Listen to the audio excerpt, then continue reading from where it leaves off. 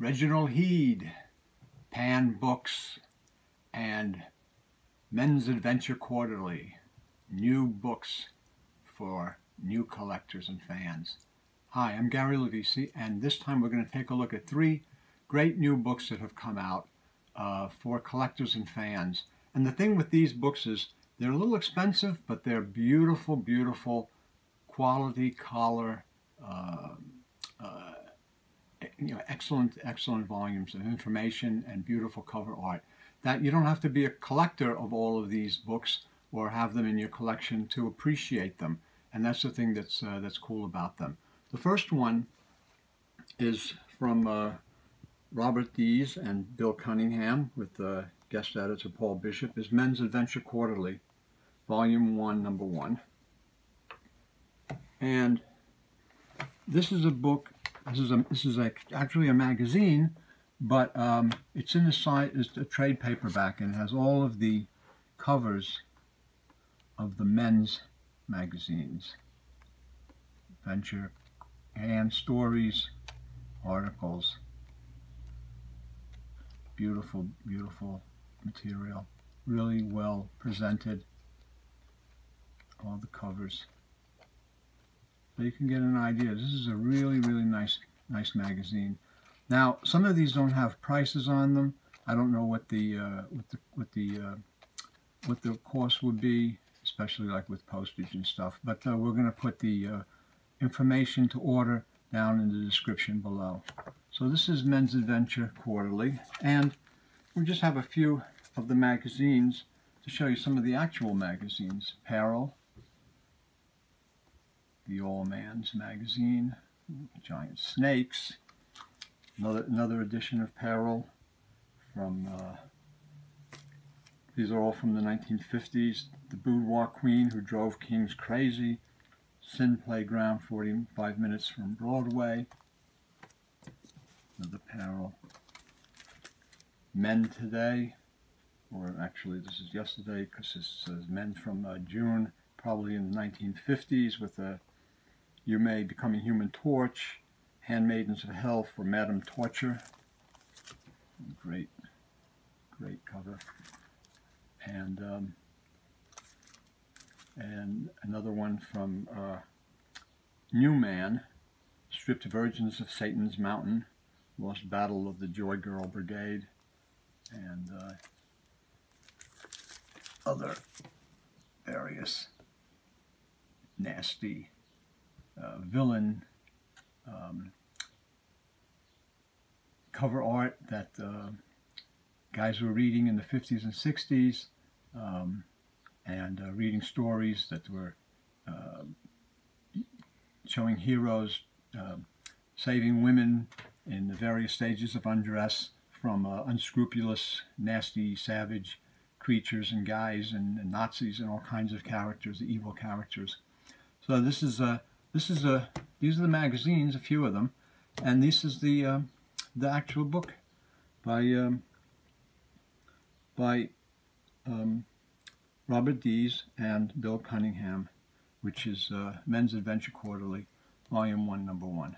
And Great. You said it's expensive, but not if you compare it to having to buy the magazines individually. Right. And try to collect them. Well, this one is not that expensive. The others that I'm going to show you are a little more expensive. They're probably, I'm not sure exactly, but they're probably $30 or $40, maybe $50 on the price, because they have to be ordered from England also. They're British, and they're hardcovers. So the thing is, though, in comparison to buying the magazines, you know, buying a book like this that has all of the information in it, it'll just give you a great taste of what's available and some of the stories, some of the art, you know, and it's great, really cool magazine. They did a great job on it. The next one I want to show you is, well, first I'm going to move these up, and I'm going to show some Pan books. Pan books are British, and there's a few of them. Opium Venture by Gerald Sparrow. It's a Pan book, and it's a Cy Webb cover, or Heade. The Cataclysm by R.C. Sheriff is a science fiction novel, which I don't believe has been reprinted. The Hammer Omnibus by John Burke is just a really cool Hammer film horror anthology. It has 4 movies in it: The Gorgon, The Curse of Frankenstein, The Revenge of Frankenstein, and The Curse of the Mummy's Tomb. 4 films from the House of Hammer, and John Burke adapted those scripts into this book. The back cover shows some suitable monster images from the films, and the last one is Pan number 327, Robert A. Heinlein, The Man Who Sold the Moon. So that's Pan book. That's a little taste of Pan books. A really great British publishing outfit. Books are very collectible, really beautifully well done. And now we're going to take a look at a really nice book that just came out called Cover Me, The Vintage Art of Pan Books from 1950 to 1965. And it's from Talos Books in the UK. It's a hardcover, and it's an appraisal of Pan books by Colin Larkin. And we're going to look at that right now.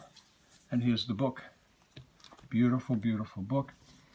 It has a PEF cover. PEF is one of the primary and key artists on Pan books, and he did a lot of the crime covers. And you'll see in this book, first of all, the back cover has a lot of classic covers of Pan books, and this is published by Talos Books, and it just has shows some of the artwork, the covers during the decades of the 1950 up to 1965, so 15 years of great Pan books. A lot of the covers are shown in here. And I'm going to go through quick, but just to give you an idea, there's also material about artists and models and who they used, photos that they used for the covers. So you see the woman here.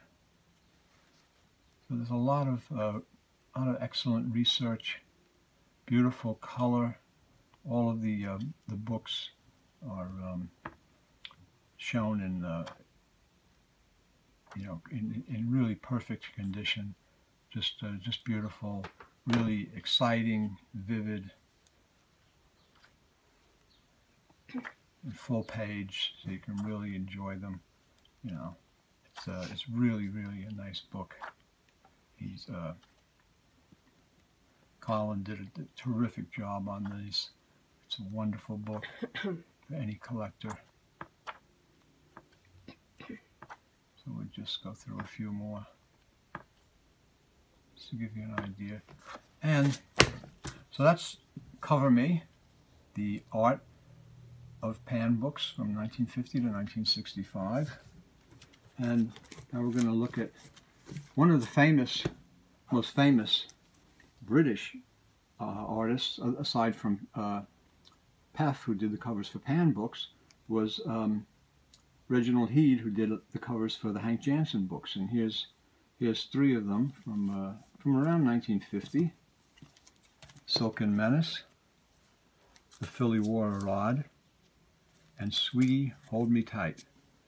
And he did some really wonderful cover art. Really sexy, good girl, beautiful stuff.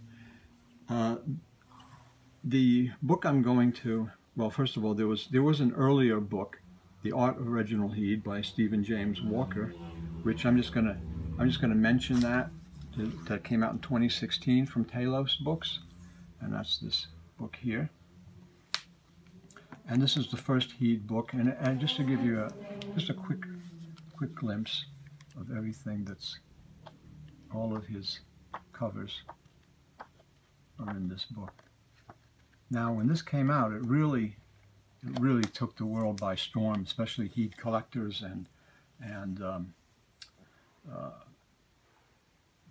people who collect British crime novels, good girl art, and all of that. And so he came out with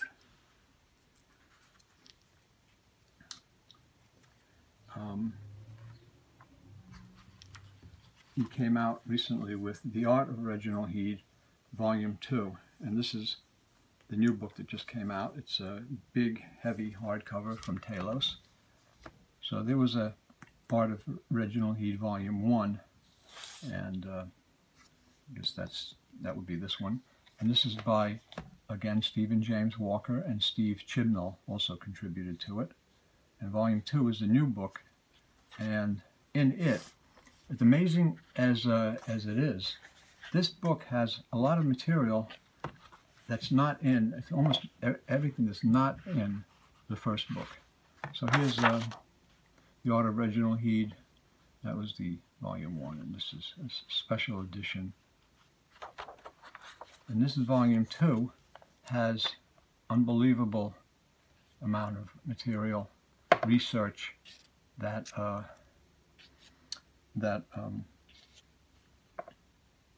Stephen James Walker has put in here, that he's gathered up facts and data and information on Heade's early work, unknown work, and all kinds of various things, advertising. There's even photos of Heade and photos that he used for models, and it's just packed with new information on Heade. I was astonished really when I saw this book. I was amazed at the amount of new material that this book has. It's really stunning, and it's just beautiful with all of Heade's, a lot of his drawings and his preliminaries. There's a lot of great material in here, all in color. Everything that's, except for, of course, black and white sketches and things, but the cover art when it came out in the books was in color, and all of these historical westerns, advertising material, things that we never knew about, and it's just really something. This is a great book, and beautiful. You could just get lost, especially both of these books by Walker. I mean, you could just become lost in them. The cover art, even children's covers that he did. I mean, just things that nobody knew about, and Stephen James Walker has found out all this information, all this material, and put it together into this book. And there's very little overlap between this one and that one. So I actually quite surprised and quite delighted that this is a really much welcomed volume and a companion to this one that he did. So these are the two Heade books by Stephen James Walker, and this one Steve Chibnall helped him on Volume 2. Again, the Pan book and the two Heade books are from Telos Books in the UK. They're hardcovers. Beautiful books, gorgeous artwork. And again, you don't have to amass a collection of Heade, good girl art, crime novels, Hank Jansson's, or a collection of Pan paperbacks from the UK, or of the men's sweat magazines from the 50s and 60s. With books like these, you can enjoy the books, and you don't have to buy the actual the editions, which can be costly and can set you back a bit if you're going to be a serious collector, especially these days when some of this material is the original source material is scarce and collectible and expensive. So these books are welcome additions to any collector, any person who appreciates art, who appreciates British paperbacks or good good girl art, men's magazines, and any of that kind of material. So you're going to love these books, and I love them. I think they're great, and there'll be information below about how to order, how to get in touch with them, and to get these books. They're well worth it. I highly recommend them, and I think you'll enjoy them very much.